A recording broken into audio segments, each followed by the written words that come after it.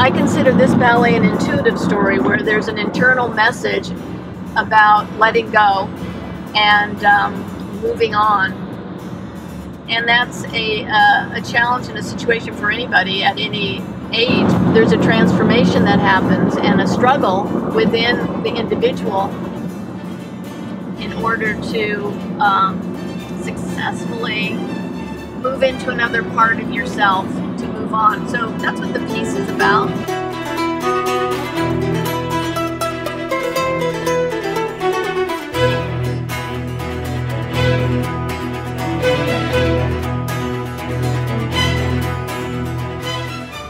I'm so used to bringing that power out into the audience, but she wants me to do the opposite, which is contain myself and bring the power in. And that to me is something I'm finding new. She pulls a lot out of the dancers, and especially the themes of keeping things organic even though they're very athletic and acrobatic. I picked up new qualities of movement that I never thought I could do before.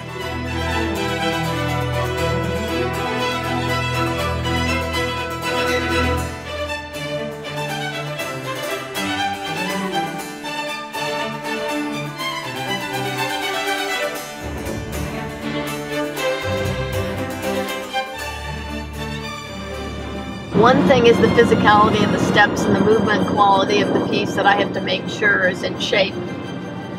And then the other thing is the intention of the whole ballet and what the point of it is. Oh, I see. Wait. Oh, I see. That's it. 6, 7, 8.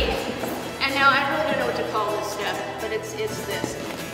You don't want to ever pretend to be something other than what you are in the work in the moment. So in a way, you have to throw out the ballet structure, yet you have to be a really, really good ballet dancer to do it. So we have to find the moments when you can let down and relax and not, but you always have to be